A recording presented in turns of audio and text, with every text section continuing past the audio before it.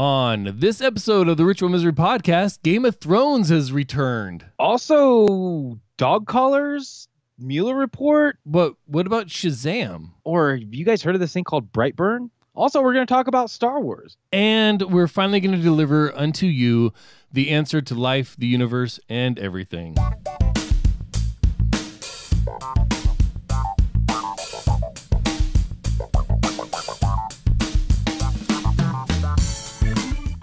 Hello and welcome to the Ritual Misery Podcast, episode 210 for Thursday, the 18th of April, 2019. This is a show where two lifelong friends and their guests celebrate all things geek. I'm Amos, that's Kent, and the answer is probably in the closet when you're sleeping. The answer to life, the universe, and everything. That reminds me, dude, happy birthday from like a week ago. Yeah, that was totally a thing that happened. Yeah, so you are the answer, right? Like you solved it, or you're the solution. I don't know. Here's the thing: on my Facebook for a long time, I had, or was it my Twitter or one or the other? I think it was my Facebook. I had a picture of like a street painting of like miles per hour markers, like it said 10 or whatever, but it was like 3 of them, so it was 10, 10, 10. Okay. And I had so many people ask me what was special about 10, 10, 10. That's actually 101010. Which is? The answer to life, the universe, and everything. Yes. It's 42 in binary. And so many people were like, what's up with the 10, 10, 10? I was like, once you know, you know. If you don't know, I'm not going to teach you.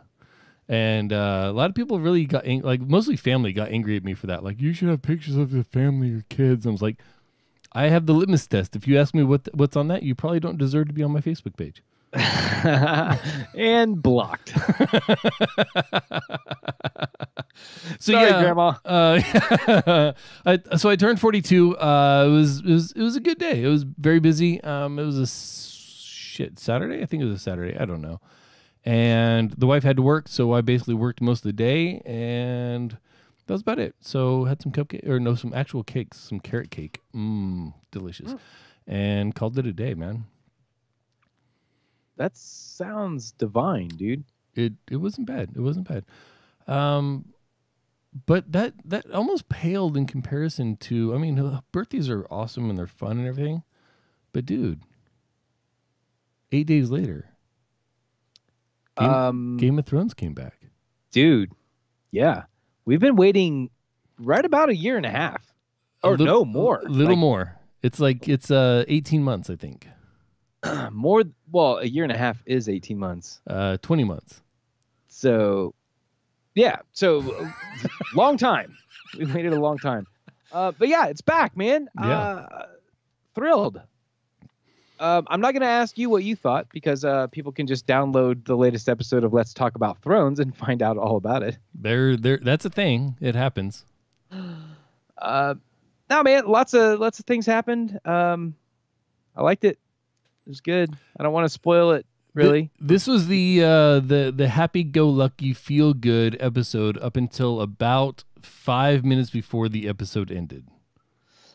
Yeah, I mean, this episode was basically two things, fulfilled two purposes. Number one, it was, hey, you remember way back in season 1 when we had everybody all in one place, and then immediately after that, they all scattered to the 4 winds.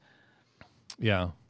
Wouldn't it be cool to see what happens when we bring them all back to the same place? So they can all die in the same place.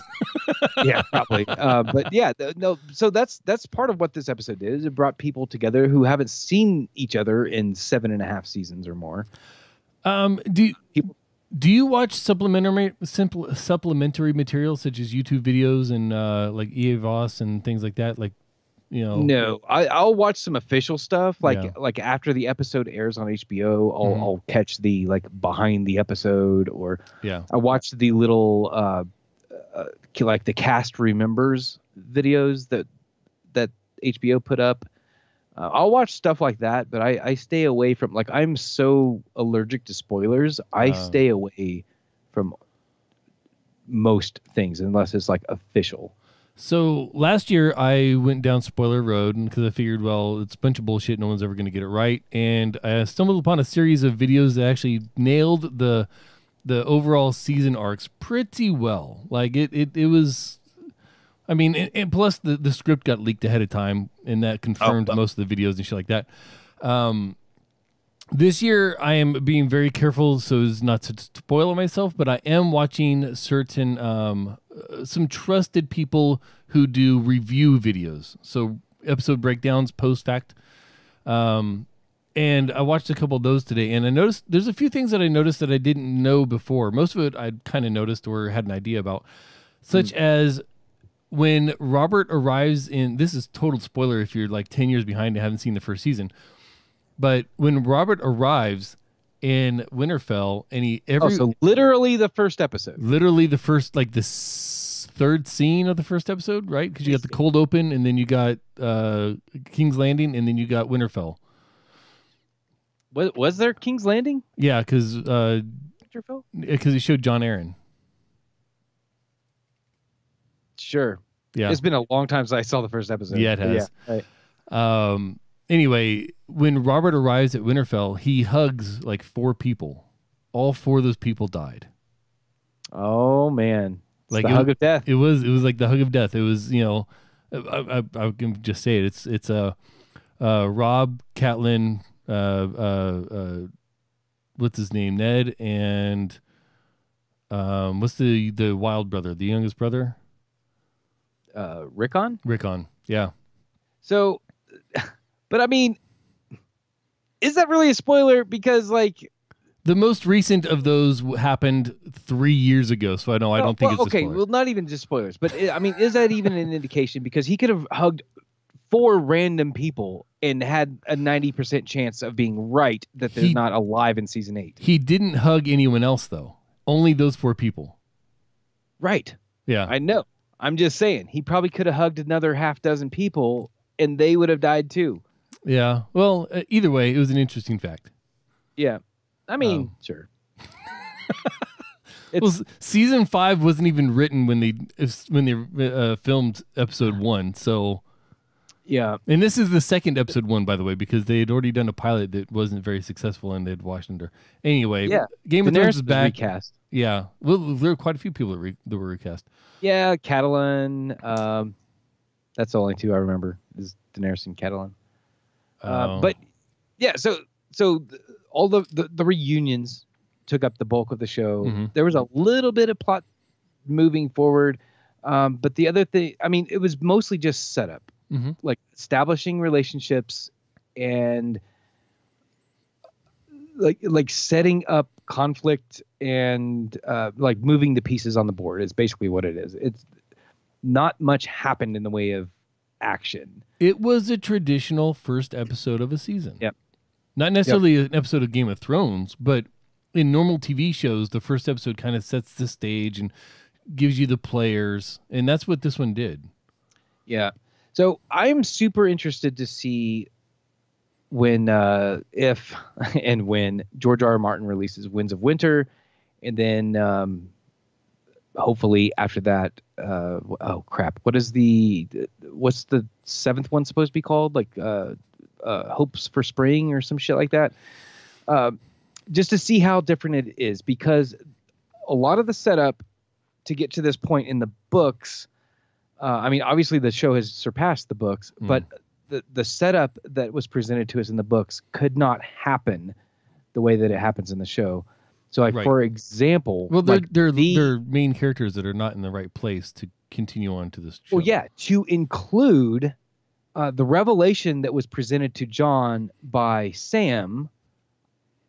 That's a different person in the book. Like, who Jon was revealed to be is a different person. It is not Jon who is that person.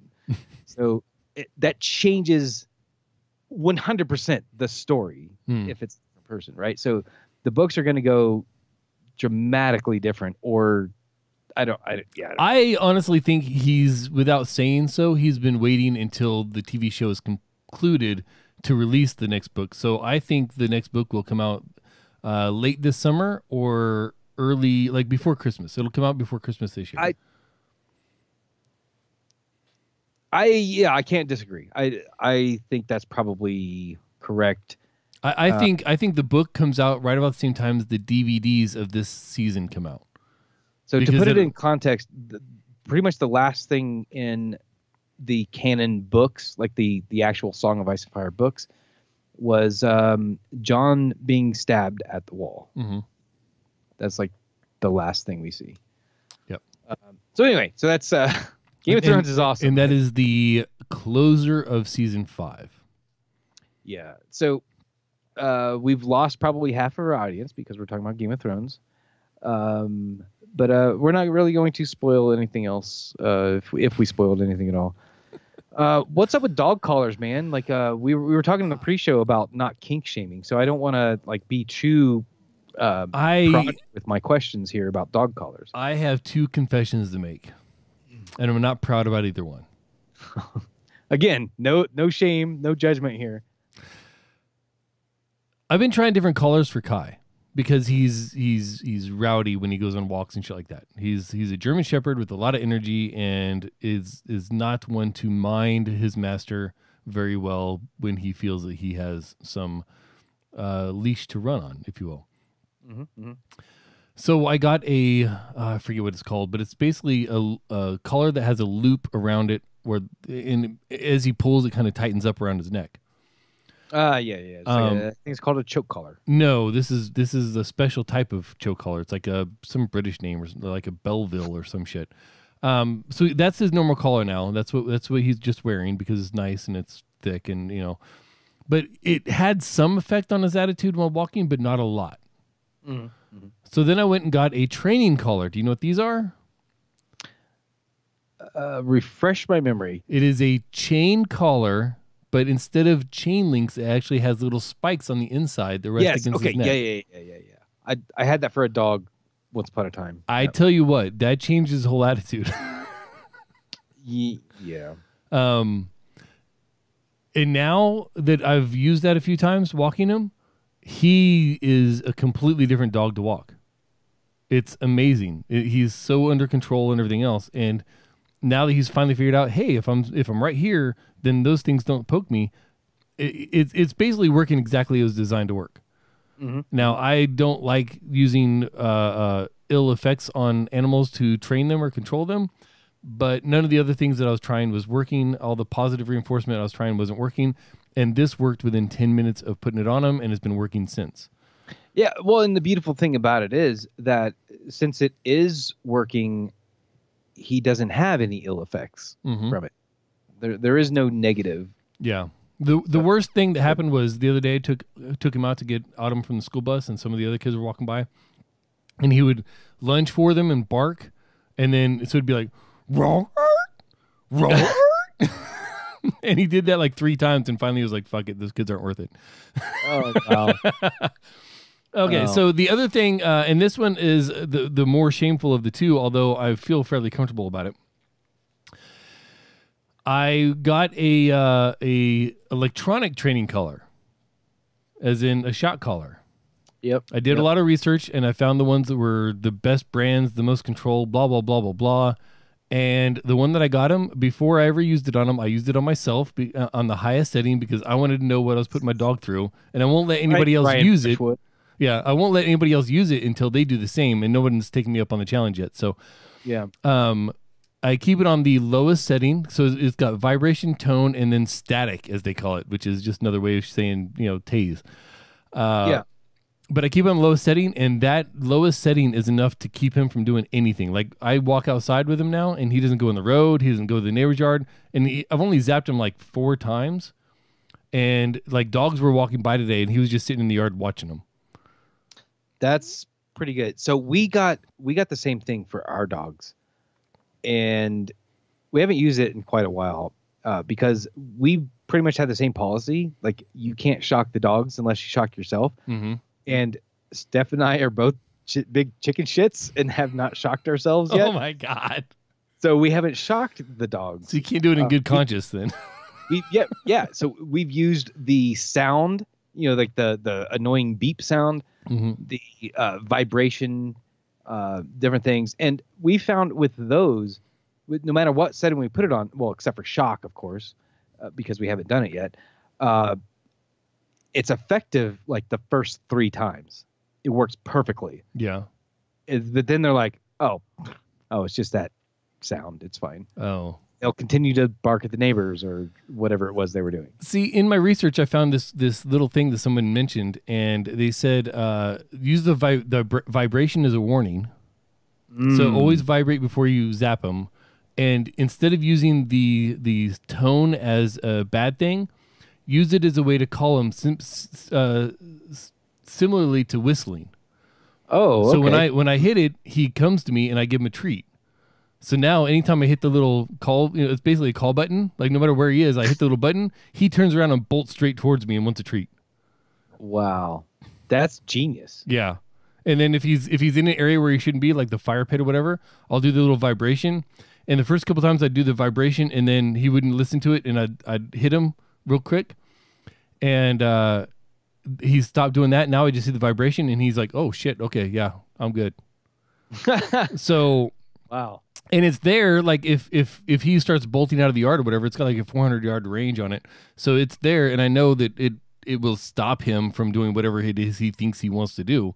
If I need it to, if he starts charging towards a kid, I'll zap the shit out of him. I don't have any qualms. Oh, sure. Yeah. All bets are off there if someone's safety is it. But it hasn't escalated. I've never used it higher than 3, I think was the highest I needed to, and that was wasn't sitting right on his neck. So I adjusted it and went back to 1.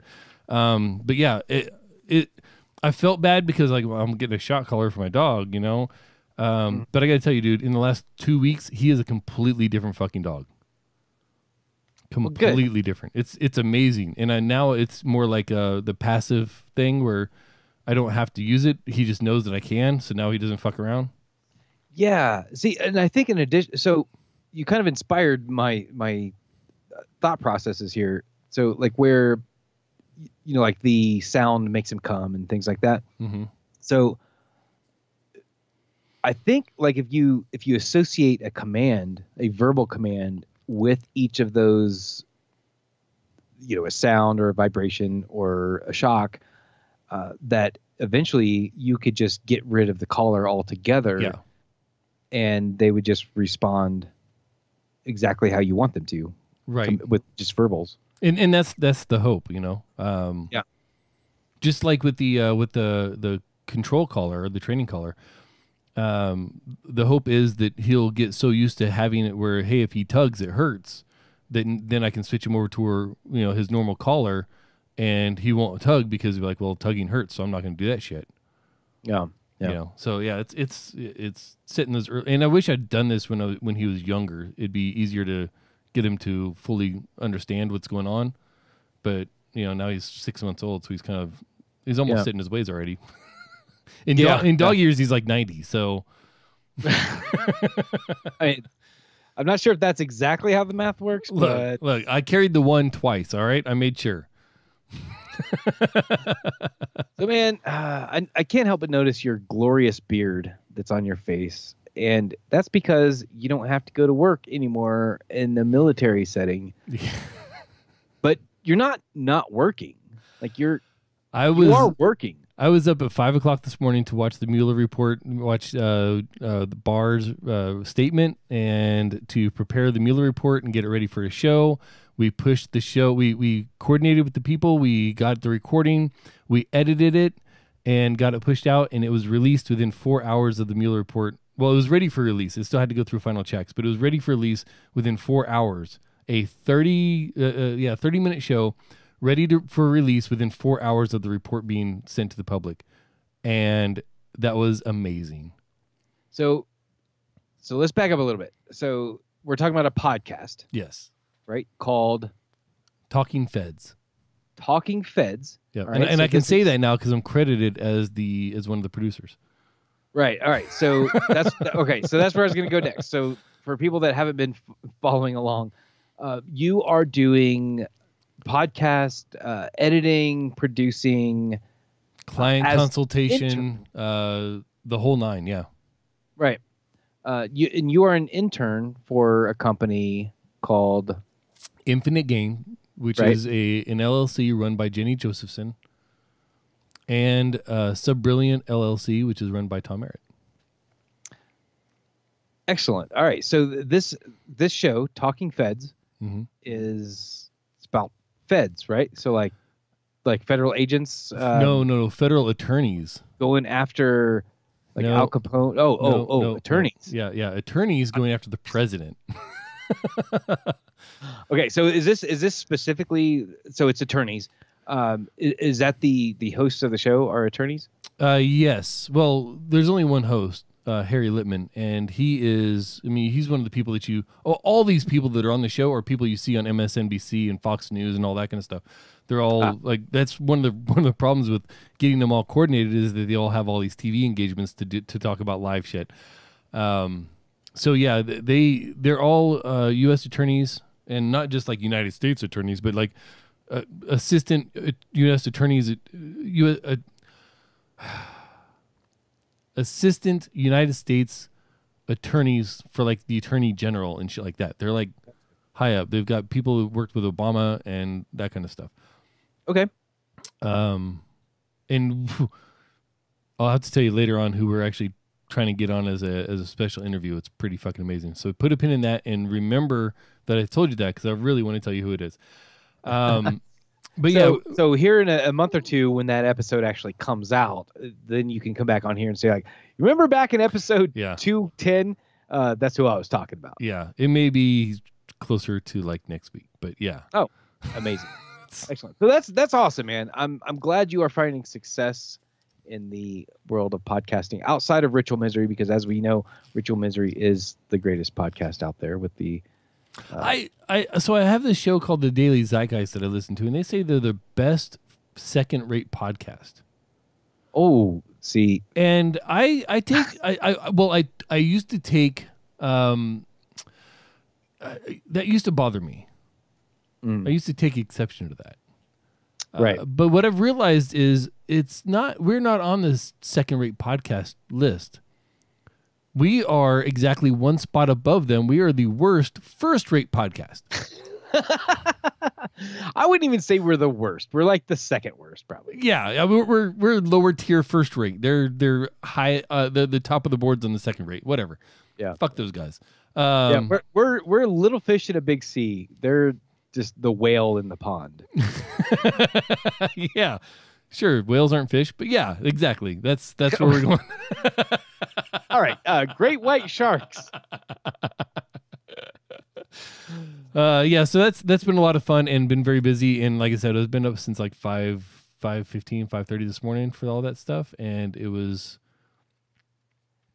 fucking hectic. But man, we made it happen. Like when you're doing a live recording, as in like you got 4 different people in 4 different places recording on different devices, shit like that, and you have to be able to pre-roll like things, the news conference from a couple hours ago, and you have to be able to play that on cue when they want you to play it so they can talk about it immediately because everyone's got exactly 30 minutes to do the recording.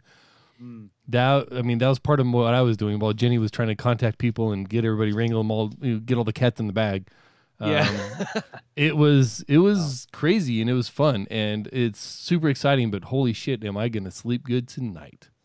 Yeah. When you used the word hectic earlier, there's only one thing that comes to my mind with that word, and it's getting kind of hectic. It's getting anyway. Slam. No, that's not the right sign. Anyway. Oh my gosh. So, dude, have you heard of this movie called Brightburn? I have not. Oh my god. Okay. So for the audio listeners, or if you're watching us after the fact, like on YouTube or something like that, I need you to pause this recording and go watch a trailer for Brightburn if you've never heard of it before. Because anything beyond here is a spoiler for the trailer. Hey, dude, I got to go real quick. Apparently, I've got a task I need to accomplish. All right. So hopefully, for the audio listener, hopefully you've seen this now. All right. So Brightburn. Yeah. All right. So let this play silently for you, Amos, and I'm going to talk about it while you're watching it. Okay. So this movie is a Sony movie. This is the one we talked about. I think I think I sent this to you on text, and you were like, "Yeah, dude, I already saw that." Oh no, I think I sent this to you. Now that I'm thinking about it, like 2 weeks ago. Well, no, I think you. Well, maybe you sent it to me, but I'd already seen it. Anyway, that's probably what it is. All right, so this movie is by Sony. All right, I want people to keep in mind that Superman movie rights are owned by Warner Brothers. Mm-hmm. Not a Sony subsidiary. Yeah, this movie is not a Superman movie, technically speaking. But it very much looks like a Superman story. It is basically a what if, like the old Marvel what if comic book series, even though Superman is DC, but we're going to stretch the analogy here for a second. This is basically what if Superman did not crash land and was found by the Kents. What if he instead crash landed in someone's backyard, basically, that did not raise them to be the savior of humanity, and instead he becomes a fucking horror show fucking monster. Yeah, this is the anti-Superman story. It's beautiful. I'm really excited to watch this. Dude, it's this baby, an alien baby that looks like a human that crash lands in a cornfield in Kansas. Yep. It's found by a young couple that raises him. He discovers that he has powers like, I don't know, flight, heat vision, super speed. He's fond of red capes. I mean, what the hell, man? Yep. But yeah, so we're gonna have a link to the trailer that Amos just watched in the show notes. But there's a couple of trailers out there, and if you're interested in this, if you watch the one that we linked to, you need to watch. Like, you need to search for others, because there are others that shed some light on it, and it's just more. This is definitely Kal-El, or should we call him Kill-El? I am just gonna say that the trailer is pretty awesome at all, but they didn't have to do all that. It's got Elizabeth Banks. I'm in. Like, I don't know. I don't really care for. I mean, blondes are not my thing, but I mean, this is why I'm semi-immune to the powers of One Each Tay Allen. But Elizabeth Banks, she conquers my adverse reaction to blondes.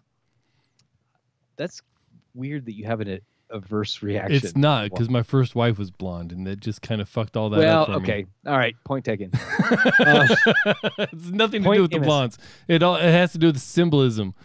If there's ever a serial killer somewhere where I live where blondes are just larger blondes are just randomly disappearing, I'm probably the guy. Come look for me. Good Lord. All right. So this movie was not that too real for you? Brightburn is not a DC property, but there is a DC property that I watched the movie. Oh, it's been about a week and a half now. Shazam with Chuck. Yes. Have you seen Shazam? I've seen Chuck. Okay. Do you have any desire to see Shazam? Is Yvonne Strahovski in it? No. Unfortunately. No. Speaking of blondes, and speaking of blondes, she's the ultimate blonde. The only way that I would ever be more attracted to a blonde is if my wife made her hair blonde, and that'd be really awkward, but I like that. Yeah. The first time, my first time encountering her was in Dexter. Right. And it was like show-stopping to me. I had to research who this person was. Like, wow. So Shazam. Yeah, she's not in that movie. Then no, it's probably not on my list of things to watch. No, it's pretty good. I'm not going to say a whole lot about it. I will say it is a fun departure from the typically brooding DC universe that's currently out there. Right, Man of Steel, Justice League, etc. Chuck couldn't be all brooding, the man. He's too much fun-loving guy working at the Buy Smart or Buy Yeah, and this, I mean, this is a fun-loving movie. It's a family film. I would caution people, though, if you want to take your kids to it, because there are some really scary parts. Dun, dun, dun. Also, if you're really averse to like your children hearing shit, shit is said probably a dozen times in that movie, and I know there's other cuss words, but I can't remember what else. There was like an 80s PG movie's worth of cussing in this movie. Does that make sense? Like, you know, if you watch Goonies, like all of the children in that movie say like shit and fuck like half a dozen times each. Mm-hmm. It's not quite 80s PG. It's like just shy of it though. Like there's a lot of like almost uncomfortable amount of cussing from like young people in the movie. I assume that might that may dissuade a lot of people from watching, but I suppose there's really only one way to find out for sure, and that's to check in with Big Voice Jay on how the movies are doing this week. Welcome to your Movie Draft Minute, presented by DiamondClub.tv for the week of April 15, 2019. I'm your host, Big Voice Jay, brought to you by The Shovel, a real groundbreaking invention. Let's go to the scoreboard. Teams Ritual Misery and the VOD Squad are all tied for last place, still waiting for their first film. Team Drunkage Gaming is in fourth place with $14.3 million. Team Game Night is in third place with $92.5 million. Team Movie Party is in second place with $164.9 million. And in first place with $539.4 million, it's Team Have a Drink. That's your Stream Team Movie Draft Minute. All totals are record as of April 17th, 2019. Congratulations, Have a Drink. I'm bummed, dude. Like, it's a Movie Draft Minute, but it's only 45 seconds long. Yeah, well, you know what? I don't need a minute to tell you that Have a Drink is going to win this thing probably because they still have Detective Pikachu. They're well on their way to $1 billion, and Pikachu hasn't even come out yet. Yeah. But then again, Movie Party has the new Avengers movie. That it's coming out next weekend, right? That's next weekend. Yeah. That, you know, that alone might be enough to just give them the victory, but they've got 3 other movies. Yeah. You know what we should do? We should invite Sean on the podcast next week just to fuck it up to where he can't go check out the midnight showing of Avengers next weekend. Oh no. Yeah. I don't know, man. Movie Draft is kind of sad and depressing to me right now. Yeah, and I still don't have confirmation. We don't have a movie coming out for weeks to come. Puppy Love, right? Isn't that what we have? The first one we have? The Dog's Journey, basically the same. Yeah, it's. I mean, Fievel Goes Home, whatever. Except this one's a chick dog, right? That's good. I'm all for diversity. Is it? I don't know. Yeah, I think it is a chick dog. Am I allowed to say chick? Like, is that? No, the technical term is bitch. Right, but that can't be less offensive than chick. For if you're describing a dog, like saying she's a chick dog or just saying she's a bitch. I mean, I think. Look, man, I don't know, man. That's a toss-up. I'm just a middle-aged white dude, a middle-aged heterosexual white dude that just is trying not to offend anybody, man. I just don't know. I've gaslit myself into thinking that things are okay. Yeah. So I need people to give us your opinion. Like, let us know. You know what? I might put up a Twitter poll later that, you know, what's more offensive, chick dog or bitch?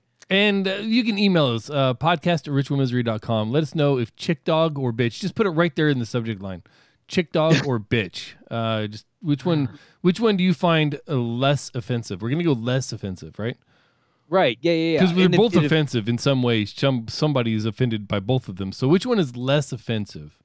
Right. And if we are not too offensive for your ears, or we're just the right amount of offensive, why don't you head over to patreon.com/ritualmisery.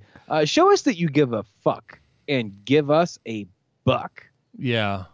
I'm going to have to tell one of these days I'm going to screw this up and say that show us that you give a buck by giving us a fuck. No, that's a strip club, dude. Yeah, I know. Is it? Like maybe in Europe. The good ones it is. Who's our stripper this week? Oh, man. Anyway, we don't do any of those things. Patreon.com/Ritual Misery. No, dumbass. That was a lead in. Who's our stripper this week? Well, I don't know about stripper, but the patron of the week is Time Jumper 319. You ain't got the balls to hope he would strip for you. That's all it is. Thank you, TJ. Your support, as always, is very much appreciated. You know, you wouldn't have to puss out of this shit. Is that offensive? Puss? Is that? I mean, it could be. I don't know. Okay, but, you wouldn't have to wimp out of .com. You wouldn't have to wimp out of this shit if you set me up better. No, well, tell us what. Remind us what TJ gets for his contributions.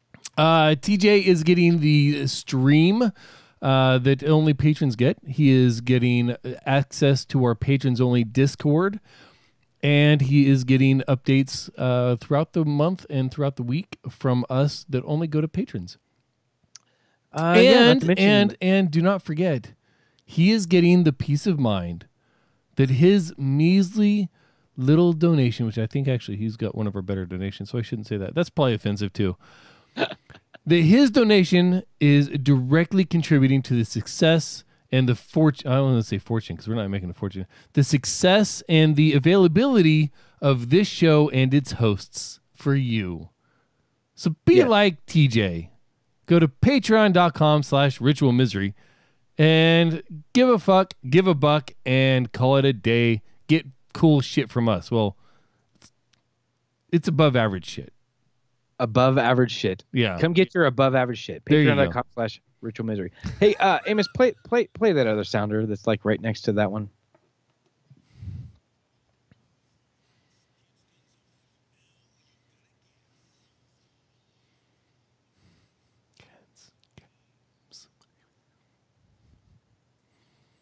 This week we have Quiz of Thrones. Oh, I'm gonna fail this like a bitch. Wait, right. Like a chick dog. I'm not good at this. You're gonna fail this like a chick dog. And I'm gonna just mention real quick. This last 10 minutes has been title fodder from hell, and not a single person has submitted anything. Get in there and submit titles, damn it!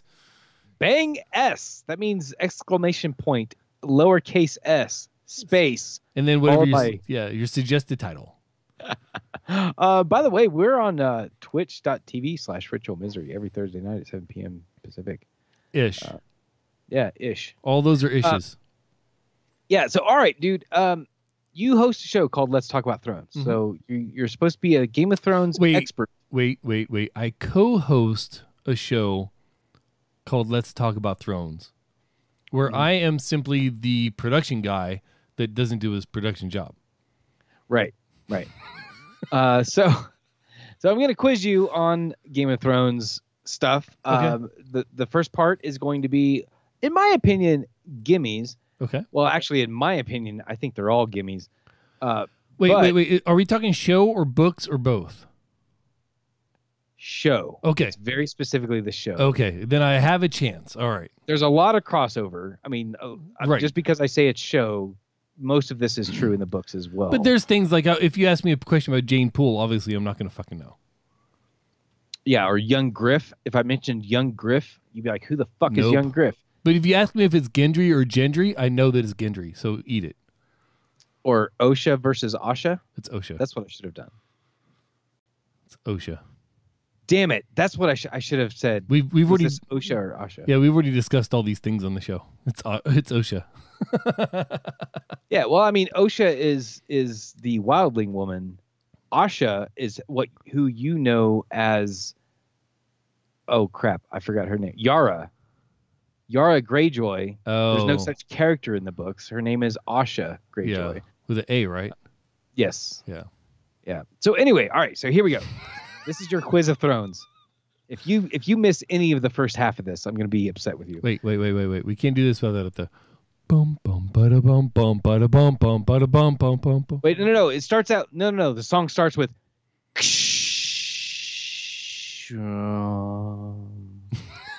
Dun dun dun dun dun.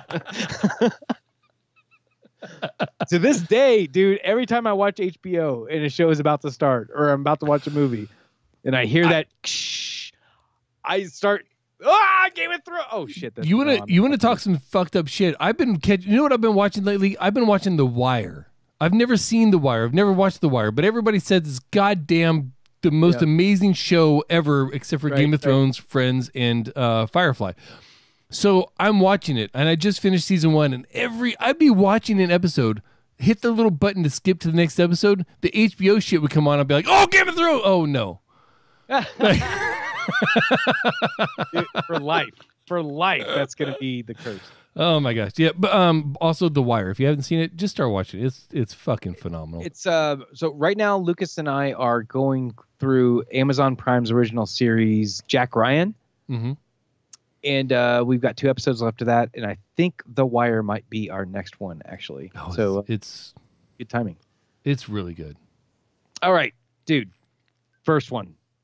Name Jon Snow's direwolf. Ghost. Okay, no. Name Robb Stark's direwolf. Robb Stark's direwolf.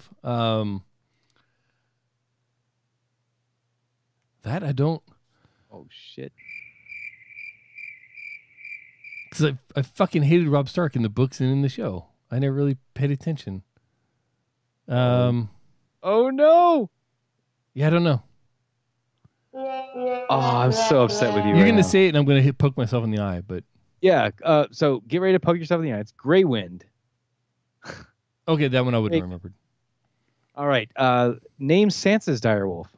Lady. Name Arya Stark's direwolf. Nymeria. You know I'm gonna get some Arya shit right. She's my favorite character. Yeah. Name Rickon Stark's direwolf. Shaggy Dog. And finally, name Bran Stark's direwolf.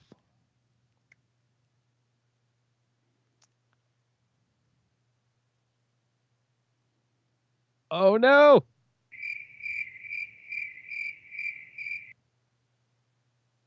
Two and one. It's something easy too. Oh, sweet summer child. Summer is Bran. I knew it was easy. Damn it. All right, so that was your first 6 questions. I thought they were going to be gimmies. You got 4 out of 6. There are 4 more questions. Now keep in mind the 4 of the 6 that I knew, I fucking knew right offhand. That's true. But those other 2, like Robb Stark, like you could ask me what color his hair was. I know it's black, and it's still gonna be like, fuck, I don't care. Who gives a shit? And if you've ever listened to any part of season 3 of Let's Talk About Thrones, where we covered season 3, you know I fucking hate Robb Stark. I hated him in the books. I hate him in the show. And in my happiest moment was the Red Wedding when that storyline ends. As of the beginning of Game of Thrones season 8. Plus, it's when Arya's story really begins. Anyway, go ahead. Which of the Stark direwolves are still alive? Nymeria, Ghost. Let's see. Shaggy Dog is dead. Summer died under the tree. Lady died in episode 2. So, Nymeria and Ghost, just the 2. Yeah, don't forget that Grey Wind died with Rickon. No, Grey Wind died at the Twins. Yes, with Robb. Yeah. And sewn onto Robb's body. I don't know. All right. The order of scholars, healers, messengers, and scientists educated at the Citadel are called what? The Maesters. Good. You put that one in there. Good. You just put that one in there to hoping that I would mispronounce it because you hate it when I mispronounce it so bad. Speaking of Maesters, what genealogical relationship is Maester Aemon to Jon Snow? This is according to show, right? Because I know the books are slightly different or possibly different. Aemon is Jon Snow's because they share. Let me get my genealogy tree here. I mean, you know what's bad is right there. I have a map of the genealogy. So a family tree. Same thing, dude. Why you busting my balls? We'll go with balls. We'll go. See, Aemon Targaryen is Aegon Targaryen's brother, and that is Jon Snow's grandfather. So that would make Aemon Targaryen his great uncle. Okay. So you're most of the way there. How many greats are in front of that? I'm going to stick with my answer of just one, but I imagine it's two. But yeah, I'll take the loss for the one. It is actually three. It's great, great, great uncle. Oh, well, yeah, because he's so fucking old. Yeah. It's like 107 or something like that. He was at least according to common belief, he was at the time that he died, he was the oldest man in Westeros. Which I'm pretty sure that old Nan was the oldest person in Westeros at the time of her death. Depends on how you. Well, we're getting kind of in the weeds, but it depends on how you read her story. But if you take her for her literal words, she was like 300 years old because of the stories that she would tell, aligned with. Or you could take it as the other possibility. Anyway, yeah, go ahead. Next question. All right, your final question. And so, when I asked you to say the word maesters, it was to make sure that you called it maesters, right? As a ball busting move. But this last question was inspired by the most recent episode of Let's Talk About Thrones, where all four people on the show had the same fail, and I'm gonna hope that you correct yourself right now. Your final question. What is the name of the red-haired free folk woman fond of saying, "You know nothing, Jon Snow"? Yvette.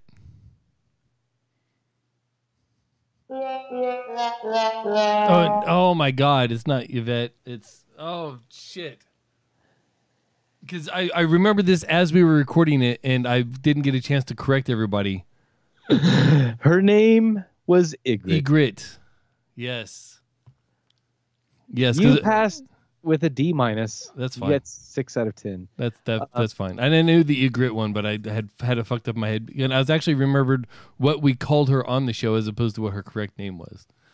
Yeah, I think on this last episode, I think it was just Ginny fumbling for the name, and she's like, "Oh my God, what is her name?" She called out the actress's name. She said, "Yeah, you know nothing, Johnson," and nobody stepped in to help her out. Well, I did, but I think I cut that because I was interrupting it when I finally said it. Gotcha. But yeah, it's just funny because I do this with a lot of podcasts, but especially with Let's Talk About Star Wars and Let's Talk About Thrones. Yeah. Because I listen to most of my podcasts while I'm driving, like to and from work. So you're yelling at your windshield? Yes. Let's talk about Star Wars and Let's Talk About Thrones. I will yell at my phone like, "No! It's Ygritte!" Here's the thing about Jenny, okay? And I'm not busting her stigma here or whatever. She is amazing at understanding the emotional complexities and the character complexities, but she sucks at remembering the fine details. Right, like names. Like names from 4 seasons ago. You know, right. Like she nails, like when she starts talking about the emotional capacity of people and how they intertwine and don't forget this scene over here and how like she is amazing at that. But when it comes to like the scene with what's his from season 3, I empathize like crazy with that because like at work I like real life names. Mm-hmm. I am the same way. Like I'll be telling my boss like, Captain's, oh geez, the dude with the bars, guy. All right, yeah, like, and that's daily, multiple times daily. Mm-hmm. I'm really bad about that in real life. Yeah. All right, that was a fun quiz, man. That was good. Cool. We've only got a little bit of time left. I want to About briefly 15 minutes, I guess. I want to briefly touch on something that happened over the last weekend. Can I guess it? Can I guess it? Can I guess it? Can I guess it? Guess. Yes, damn it. Guess already. Star Wars Celebration, the release of the Star Wars The Rise of Skywalker trailer, or teaser rather, not a full trailer, it's a teaser, and the subsequent random events that, well, I won't say random, the subsequent related events that happened at Star Wars Celebration. Yeah. The main thing I want to talk about is the trailer. Let's get the other stuff if we want. Teaser. Yeah. So actually, real quick, let me just run down a few things real quick. Okay. The Mandalorian TV series is going to be exclusive to Disney Plus. It comes out in November. I haven't seen it, but I think from all the people that I know that have similar views to Star Wars that I have, it's going to be it's looking to be pretty fucking good. Dude, I can't fucking wait. There is leaked footage. Disney/Lucasfilm has not officially released the teaser footage. Mm-hmm. But it was shown to the audience at Star Wars Celebration. So of course there's fucking cams. Now when does this happen? Video. When in the timeline is this? Pre-1, post-9, or 5 years after Return of the Jedi. So between between 6 and 7. Yeah, but like right after 5 or right after 6 rather. It's way the fuck before 7. Right, but I that's how I can scale things for those commoners of us that are fans but not necessarily super fans. Between 6 and 7. Right, but also like it probably doesn't matter that much because it's some far-flung corner of the galaxy. And that's the intent behind it, right? Is to expand the universe without forwarding the story necessarily, as Rogue One and especially Rogue One. But also what's the other anthology movie? Solo. They added to the universe, but they kind of pushed the story forward a little bit in that they gave you more details about the main Skywalker saga, as opposed to this Mandalorian is going to be kind of completely separated from the Skywalkers, presumably. Exactly, 100%. Yeah, same timeline, but not in the. Yeah, it's not going to be a tangent to the main saga. The only thing that really matters for the time setting is just the political atmosphere of the galaxy at large. And the state of the Force, really. In the who? The state of the Force. No. What? Why would that matter? Because why wouldn't it matter? The political atmosphere is that the Empire just reasons kind of fell. I mean, not necessarily all of it because it takes a while for shit to travel. Right. But the Force is on a resurgence. It's not because it'd be different if it was just after Episode 2 going into 3 versus Episode 6 going into 7. I guess those are actually pretty similar to each other, but. So I think anything like if we're talking about like galaxy-wide storyline, whatever, outside of the Skywalker saga, I think there's really only 2 eras that really matter. It's pre-Order 66 and post-Order 66. And this is post-Order 66. So there's not a Jedi every fucking 5 feet that you walk. Yeah. So, yeah. Now, will somebody at some point in the show up with a lightsaber? Maybe. Who knows? Are you willing to bet that there's lightsabers before Force powers, or the other way around? Not Force sensitivity, but actual use of Force powers.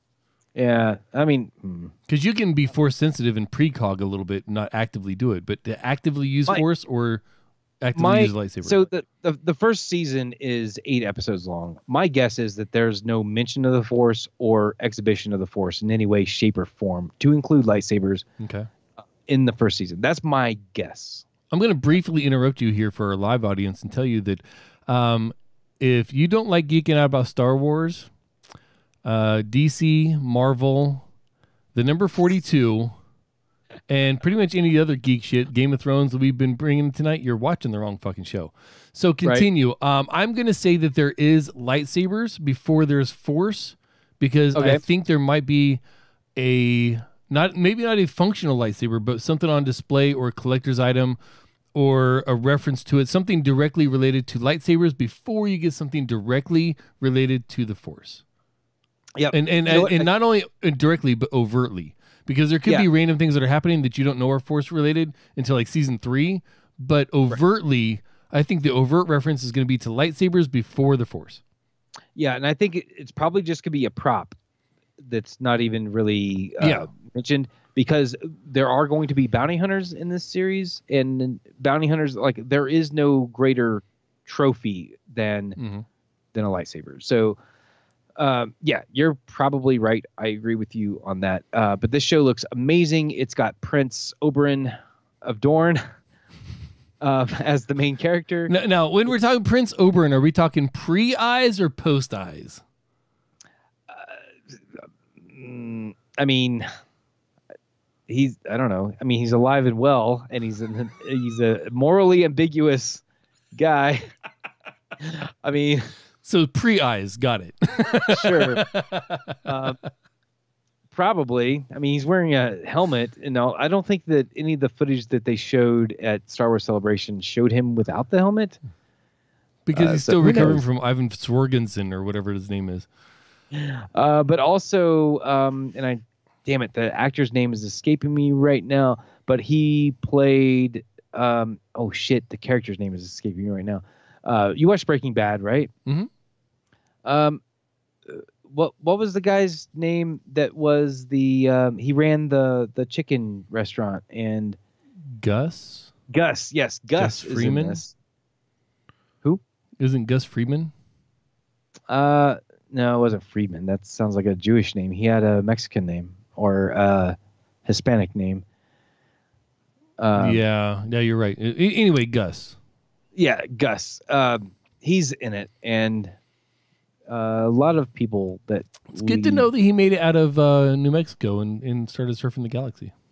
Yeah, well, I mean, anyway. If you're looking for a podcast idea, I want to throw something at you that you take a specific actor and just come up with a narration of their life that includes the stories that they participate in, and explain how they've gone from here to here to here to here in an interesting and fun way. I would listen. I can't guarantee that I would partake because that sounds hard. Yeah. Anyway, The Mandalorian looks awesome. If you are like me and you like the fringe elements of the Star Wars universe, like bounty hunters and smugglers and just dirty shit that doesn't have to do with Jedis or like Imperial forces or whatever, this looks like the show for you. Disney Plus is only going to be $6.99 a month, and it comes out in November, and it's well worth it to me just for that freaking show, and I cannot wait. Now, there's some ambiguity as far as what Skywalker means in the title The Rise of Skywalker, whether it's whether that becomes the new like nickname for Force users or if it's meaning the family. I mean, there's some ambiguity there. What does the Mandalorian mean? So a Mandalorian just means a person from Mandalore. It means like Earthling. Like it means someone who is from Mandalore. Well, that's nowhere near as exciting as I was hoping to be. Okay, moving on. Yeah. Clone Wars. Yeah. So Clone Wars season 6 or 7 or whatever. It's been on hiatus for like 4 years. Clone Wars season next.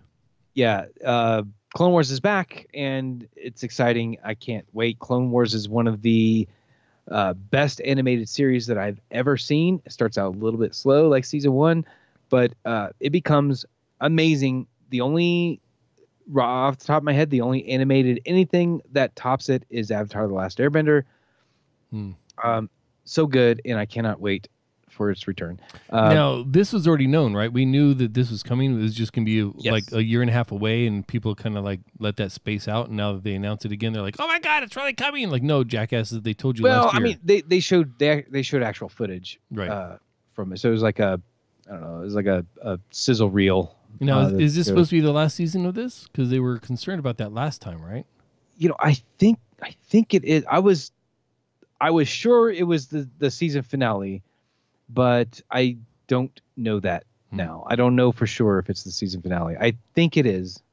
Yeah. So you wanted to get to the future of Star Wars. Well, that's what the notes say.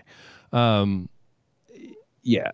So basically, it's all the things coming out. But what I really want to talk about, though, is the teaser trailer for The Rise of Skywalker. Mm-hmm. So, first of all... I'm going to tell you the same thing I told Jenny. To this day, I think... what's her name? The chick that plays Rey. Can I say chick? Oh, my God.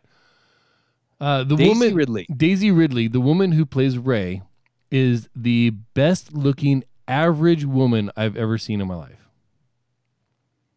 The best-looking average woman. Mm-hmm. Okay. We were talking about scales earlier. You should understand what I mean by that. Like she's not like overtly like hot, but she's really, really pretty for an I wouldn't say for an average lady, but she's really, really pretty. But she appears more average than not. Like it's this delicate balance that she just really knocks out. What are you saying? Girl Next Door? Like what?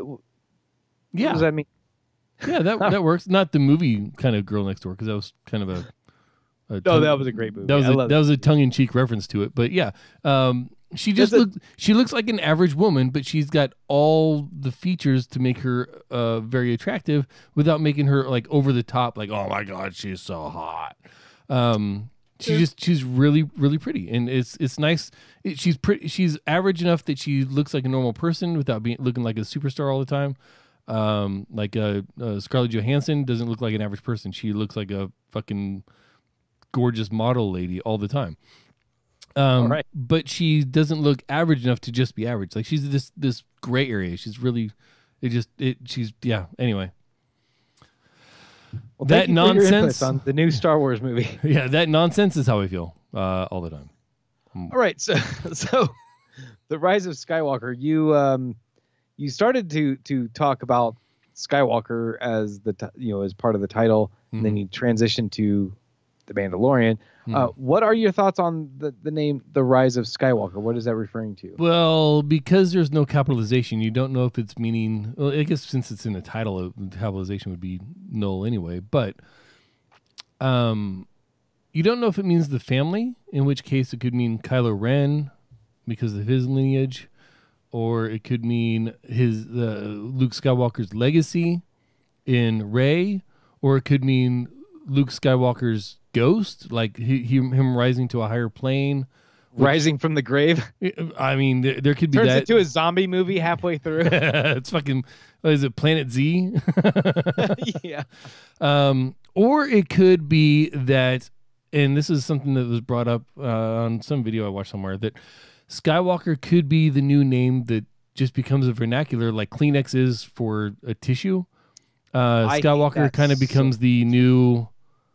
But then the stand-in for Jedi, because the Jedi Order is dead, like as a religion, as a religious order.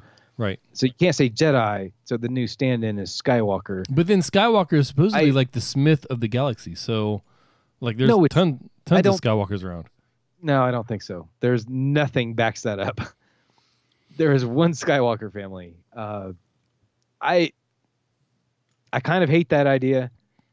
It kind of makes sense because, I mean, the Rise of Skywalker, when this is the final movie in the Skywalker saga and you call it The Rise of Skywalker. Yeah. So from that aspect, it makes sense that that's what it would be. But I kind of hate it. I don't want to say, hey, did you see that Skywalker?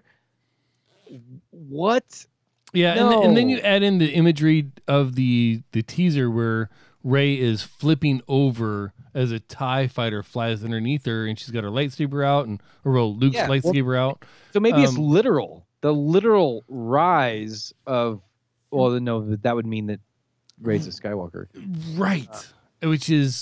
Which brings up its own whole little thing. Like, what if Rey actually is? Because we still don't know the parentage of Rey. Like we suspect something, but we don't know. Yeah, so I am convinced once again that Rey is in fact a Skywalker. I think that she is Luke's daughter. This was a theory that I had in episode 7. Me, along with like the rest of the fucking universe, had that theory. About half the internet. Yeah, and I kind of gave up on it after episode 8 because your parents are nothing. They were drunk traitors that whatever. Right, but then that's exactly what the bad guy would say. Well, sure, but I didn't buy into that either. Like it's not just a lie. All right, but I rewatched episode 8 in the last few days, and I paid particular attention to dialogue this time. The revelations that were given to Rey and Kylo during their we jokingly refer to it as force timing each other, where they could kind of communicate across the light years or whatever, the cosmos. Yeah, Rey had a vision that Kylo turns good. Kylo also had a vision that Rey turned evil, and it was revealed in the throne room that all of that interaction was enabled by, and the visions placed in their minds by Snoke. It was after Snoke had said that Kylo revealed to Rey that I also saw your parents in my vision, and your parents are nothing. They were fucking drunk nobodies that killed themselves or whatever. They're in a pauper's grave in the desert of Jakku. That vision that Kylo had, like, I feel like Kylo was telling the truth as he knew it, but it is very clear, 100% clear, non-ambiguous at all from the dialogue that came from Snoke putting that in his head. So it is 100% in the air, Rey's parentage. So not only that, but I feel like the name of episode 7, The Force Awakens, directly refers to the Force awakening in Rey. As ample evidence in the movie itself for that. Then the second movie is called The Last Jedi, right? Which on the surface seems like we're talking about Luke, but Luke very explicitly twice in the movie, in the dialogue, says that he is not the last Jedi. Once almost verbatim said, no, I think it is verbatim, said, I am not the last Jedi. And just before that was Kylo telling, and this is when Luke was in, he was fighting Kylo, but kind of projecting himself. Kylo said a bunch of shit about, oh, you're the last of your kind, blah, blah, blah, blah, blah. And Luke's response to all of that was, everything you just said is wrong.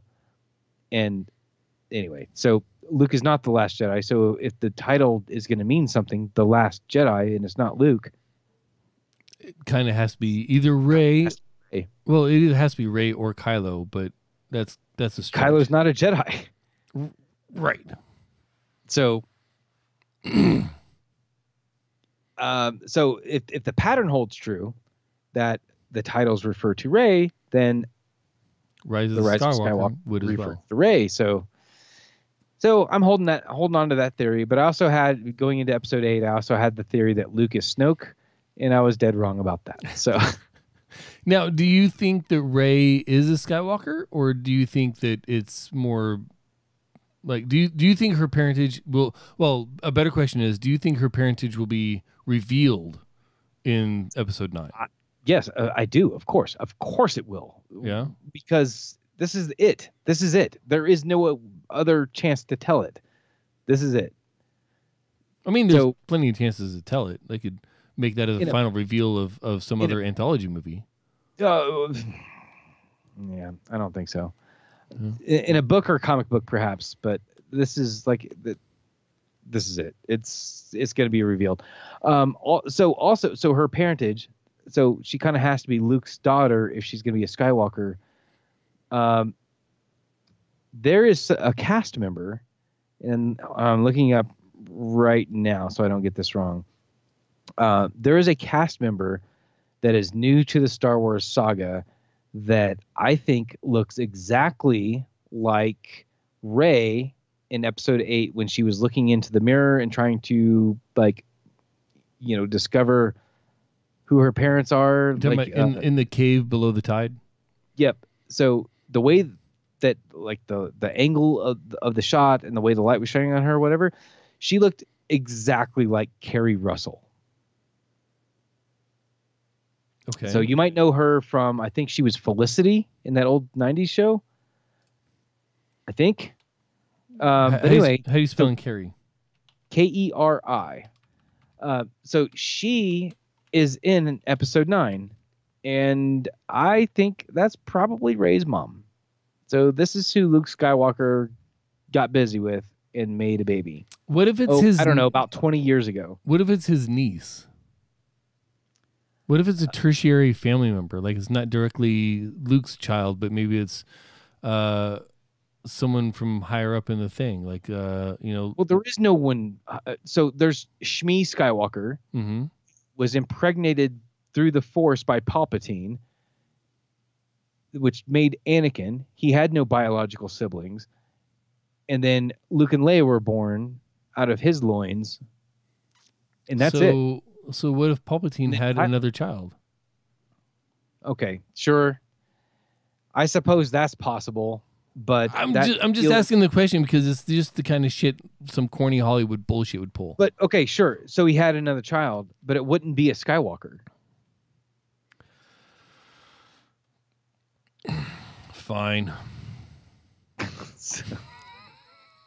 Oh, but also Palpatine's somehow in this movie because he laughs at the end of the trailer. So yeah, I was going to ask you like, what's up with that? Yep, we shall see. I don't know, man. I don't know. I'm just excited. That's all I know. That's all I'm trying to say. I can't wait. Star Wars. I love Star Wars. Okay, so is this a day one or night before experience for you? Well, I mean, Thursday nights are RMP, dude. That's sacred. So it's the night before. It's. I'm probably like skipping work on Friday to go in the middle of the day. We may just not stream that night because that might be a thing we have to cover. Yeah, could be. I'm just throwing that out there as a 8-month ahead of time possibility that we may not be streaming on New Year's or on a Star Wars release night. Yeah. So anyway, all right, dude. Hey, we got some mail this week. We do. Corey writes, and apparently you whittled this down a little bit. Yeah, and he wrote directly to. He was addressing me in the email. Okay, so why don't you read it then, dude? So why don't you read it? Okay, all right. So so I edited it down for brevity, but his words are his. Corey writes, I downloaded a few of your Ritual Misery episodes and started to check them out. You and your friend Amos sound like you have a good friendship and camaraderie between each other. Thank you, Corey, first of all, for writing in. Much appreciated comments. Yeah, dude, this is recurring compliment, I guess, by people that listen to us. They don't necessarily speak to the quality of our banter, but they say that you guys sound like you like each other. which is funny because we like each other for about 6 hours, and then we're like, that motherfucker. Yeah, I don't talk to you ever except during RMP. He smokes too much, and then and you're like, that dude drinks too many sodas. Why we got to go eat again? And yeah, then it just turns into fuck it, we're drunk and we're going to talk about the old days. No, but that's great though, because the reason we started this show was to gift our friendship and conversation to the world. Yeah, that's a really good way of saying it. I mean, that was the conceit of it, but it was really so that Amos and I could make an excuse to talk to each other on a more regular basis. Yeah, and it's worked pretty well for the last 4 years. For this week's call to action, I'm going to insist that we get a voicemail. 567-698-7672. Apparently, we haven't used it enough, so Google is trying to take our Google Voice number away, and therefore, if we want to keep our Google Voice number, we need someone to call us and leave us a message. So 567-698-7672. Give us a call. Leave us the stupidest message you can find, or just tell us that we improved your mood, or at least made you feel good about yourself by being complete jackasses on the internet ourselves. Yes, and yeah, or tell us whether or not bitch is more offensive than chick dog. Oh my god, if we just get a bunch of calls that are just like bitch, chick dog, bitch, chick dog, bitch, chick dog. Well, and yeah, that would be fucking amazing. It'll take you fucking 10 seconds to accomplish that. So please do it. Amos, one more time, what's the phone number? 567-698-7672. Amazing. Dude, if people want to find me on the internet, look up Del Noche or Del Noche 77. You're gonna find me. But if you want to follow me on Twitter, which is where I'm at mostly, RM_Del Noche. Are you back on Twitter? You're back on the Twitter train? I mean, I'm starting to read it again. I'm back on the Facebook train, but I still don't go there very often. Yeah. So where would people find you, though? On Twitter. At Ethan Caine. ETHANCAINE. Amazing. All right. And the show? Where's the show at? Ritual Misery, RITUALMISERY. Hey, don't jump ahead. That's Flavor Toothpaste line. Yeah, dude. Also, we do have a subreddit that's not used very often. People should go there. It's ritualmisery.reddit.com. Or just head over to ritualmisery.com. It's got links to all the things that matter. Yeah, including Let's Talk About Thrones. Hells yes. We are live every Thursday at 7 p.m. Pacific on twitch.tv/ritualmisery or diamondclub.tv. Check that place out. That is awesome. But we also want to say thank you very much to Kevin MacLeod over at Incompetech.com for providing us all of our music. Thanks for listening. For you, for me, this has been your Ritual Misery Podcast. See ya!